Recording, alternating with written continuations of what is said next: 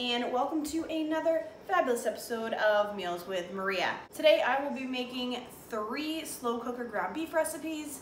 I got a lot of ground beef in the freezer. What am I going to do with it? Well, I like slow cooker meals because I'm a busy mom and like to get things done, and I also like flavorful meals. And I find that if you can cook ground beef meals in the slow cooker, they turn out amazing, just like these. So I made a lasagna soup, which I've always wanted to make, and it turned out so good. So I'm super impressed with myself. Pat on the back, very happy. I made a unstuffed or stuffed, I can't really figure that one out, cabbage soup. So it's like stuffed cabbage, but it's a soup. It was actually like a little thicker, almost like a casserole. Either way, it turned out amazing. I ended up using like a shredded coleslaw instead of a whole head of cabbage. It was a deal and it worked out great. Even my husband liked it, who, if you watched my last cabbage video, you know that he's like not a cabbage fan, but I got him twice now on 2 cabbage things. So I'm feeling kind of like a diva on the cabbage stuff. So if you're afraid of cooking cabbage, you don't think you like it, try this recipe, try my other recipe. I'll link that too because it's awesome. And then you'll be a true believer. You can be a cabbage eater for life. And then I made barbecue meatballs in the crock pot. I mean, I kind of made the meatballs and then I put the sauce on in the crock pot.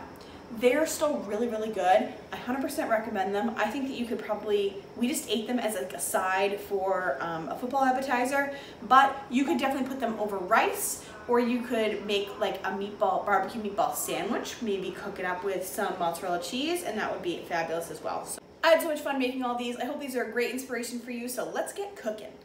The first recipe is lasagna soup. Start off by browning 1 pound of ground beef. I'm using this awesome masher tool that is a fan favorite, so I will link that below for you.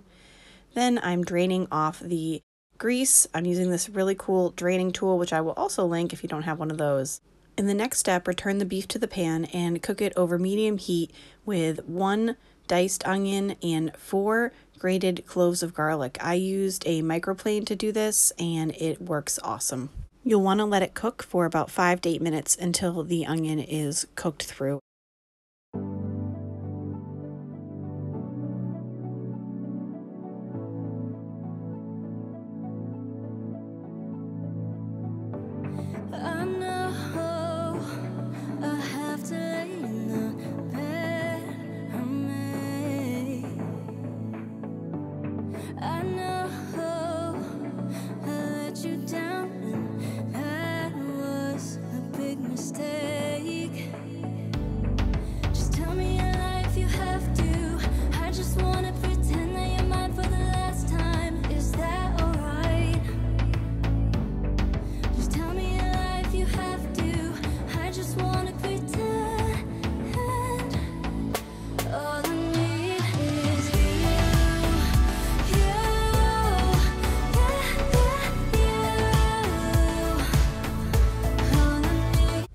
Now the recipe calls for crushed tomatoes, but I only had whole canned, so I used 28 ounces of the San Marzanos as well as 14 ounces of my own canned tomatoes.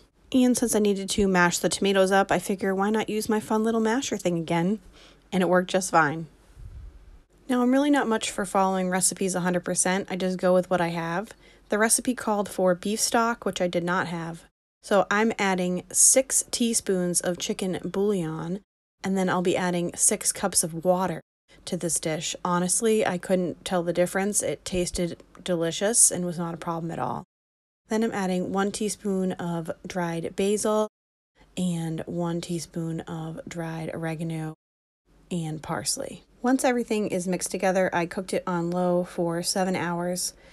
After 7 hours, I opened up the crock pot and broke in about 10 pieces of uncooked lasagna. At that point, I let it cook for 30 more minutes. You can see the uncooked lasagna right here. I just broke the full pieces into pieces, and then once it cooked for 30 minutes, it was perfectly cooked through, and it was delicious pasta. You can see how it changes here. This soup tasted just like lasagna. I served it with some whole milk ricotta, kind of dolloped on top, and it was incredible. Definitely would recommend with some garlic bread, and it's such a nice fall meal for your family. The next meal is the stuffed cabbage soup. I am just using this shredded cabbage that's really for coleslaw instead of a whole head of cabbage because honestly it was just cheaper and I didn't need a whole head, but you can use regular cabbage if you'd like. And then I'm using 1 pound of ground beef. Then the recipe calls for 1 pound of bacon, and I happen to have a ½ pound of regular bacon and a ½ pound of turkey bacon in my fridge. And you guys know how I am, I'm not wasting anything, so this will do. Also called for 1 onion, and I had one where I had used barely any, Worcestershire sauce, and some chicken broth, and I'm just using my chicken bouillon because it's way less expensive. Then 3/4 cup of rice, as well as some diced tomatoes, not shown here because I completely forgot that we needed those, but I do put them in later, don't you worry. This recipe does require a little bit of prep work before putting everything in the crock pot. All of the bacon needs to be cooked, so I'm cooking my regular bacon on the stove and my turkey bacon in the microwave. On the stove, it's just going to cook over medium heat for about 10 minutes. And the turkey bacon is going to cook in between 2 paper towels for 4 minutes. I just want to get it all done as fast as possible and be as efficient as possible. Then I'm just going to slice up my onion, and I will eventually cook my onion with my beef before I put it into the crock pot.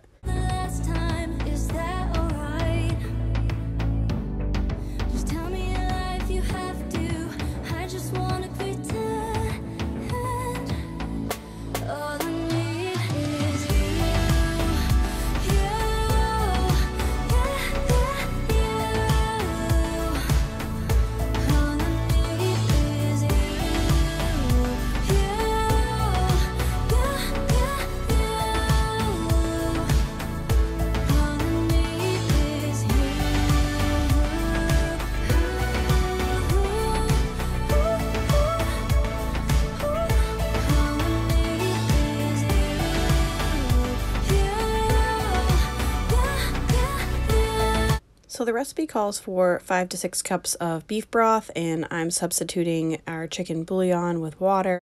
I realized after that I had only made 4 cups and I needed 5 or 6, so I do add a little bit later. Not shown, I add in 1 28-ounce can of diced tomatoes, 2 tablespoons of tomato paste, 1 teaspoon of paprika, 1 teaspoon of thyme, and 1 tablespoon of Worcestershire sauce. Worcestershire, we're not sure, no one's sure. Worcester isn't even sure. Just mix it all up and cook it for 7 to 8 hours on low or 4 to 6 on high.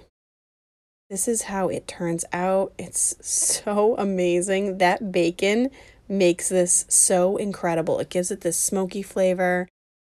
I can't believe that I got my husband to eat it. I wouldn't tell him what it was called at first when he first took his first bites, but it turned out great and he is into the cabbage now. For our final recipe, I'm making barbecue meatballs. Honestly, you can just take frozen meatballs, make the sauce that I make, throw those into the slow cooker, and that's going to make an amazing meal for you too. I just happened to have fresh ground beef on hand, so I had to make my own meatballs. This recipe is a little bit different, so it calls for 1 egg, 1 tablespoon of mustard, I use Dijon, 1/3 cup of breadcrumb, and the recipe calls for 1 minced shallot, which I did not have. I didn't even have regular onion at this point, so we went with red onion, which I've never used in a meatball before, but honestly it turned out great. And then I'm just adding 1 teaspoon of parsley and 1 teaspoon of garlic powder to the meatballs, and I will roll them up and cook them over medium heat on a skillet until they're cooked through. Then add them to the slow cooker and add our barbecue sauce, which is just 1 cup of your favorite barbecue sauce, 1 tablespoon of Worcestershire sauce, 1 teaspoon of smoked paprika, and a ½ teaspoon of salt. It tastes pretty barbecue-y. I mean, most of it is just the barbecue sauce, but the Worcestershire and the smoked paprika definitely give it that smoky flavor that makes it taste amazing.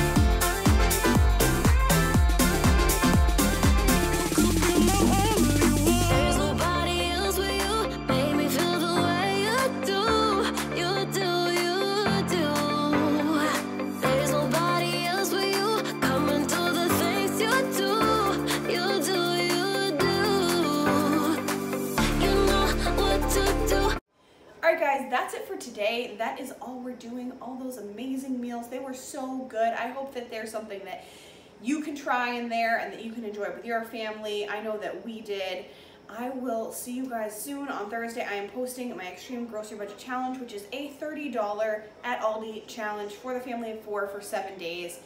It's turning out awesome. So I want you guys to be there. Make sure to subscribe and hit the notification bell if you have not already. If you like these slow cooker recipes and you want to see more, I will be linking my other slow cooker video below where I do 3 additional recipes. I am so thankful for you being here, and I will see you guys soon. Bye-bye. Bye-bye. Bye-bye. Bye-bye. Bye-bye.